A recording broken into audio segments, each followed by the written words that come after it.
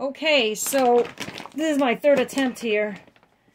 So I am repackaging my rice bag into a bucket using bay leaves.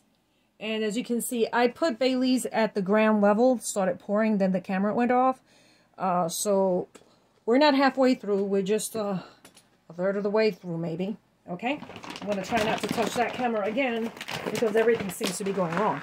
Okay, so here we go. I'm pouring again, and then I'm going to put more bay leaves. Oops, no, I want to stop. Okay, whoopie-doo. And here I am putting more bay leaves, as you can see. Okay, and now I'm going to pour more because bugs hate the smell of bay leaves. You can also use the Onisis, but that's powdered bugs, quite frankly. Probably not powdered fly bugs. The Bible says not to eat fly bugs. So I think it's safe. But I use the Onisis actually, you know, sometimes, you know, to control parasites and pathogens, right? And it actually helps clean you out also. But most people find it disgusting. Even though it has no smell, no taste, no nothing. It's actually a little chalky, if anything. But not that bad. I've been taking it for years. Because the fact is, disease comes because of pathogens. I just heard one thing. I love eggs. Eggs are great for you. But bugs love eggs too.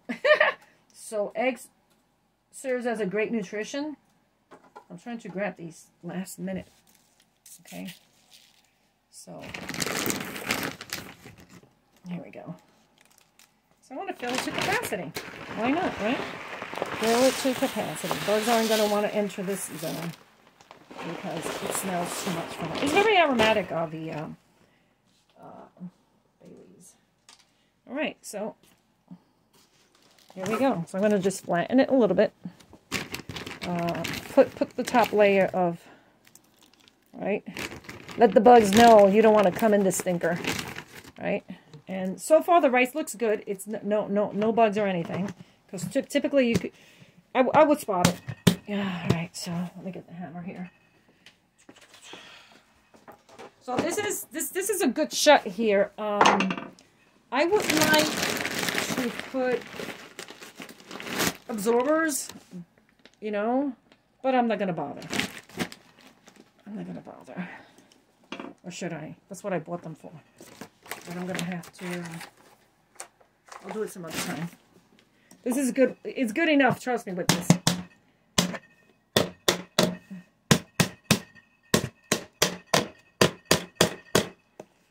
Okay.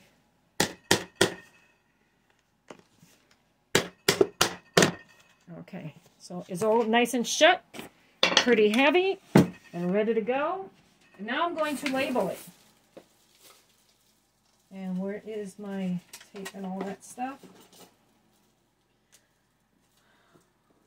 White rice, 4/27/23.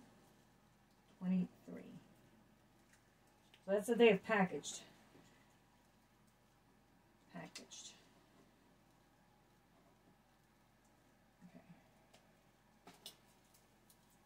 All right. Here we go, baby. I could put it here on top. And I might as well put it on the side as well.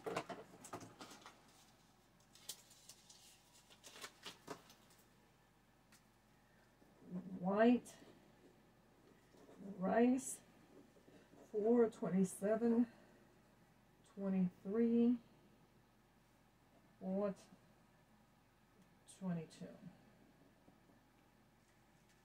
Okay.